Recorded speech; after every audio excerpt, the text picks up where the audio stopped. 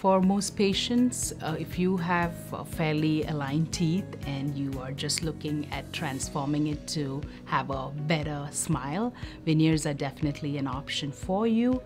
With veneers, it is the most conservative way, usually painless. If I had to say how a veneer is, it's very thin, something like a business card, as thin as a business card or a fingernail that goes over your existing tooth. It is bonded on, or it is cemented onto your tooth structure, your existing tooth structure, thereby enhancing what you have.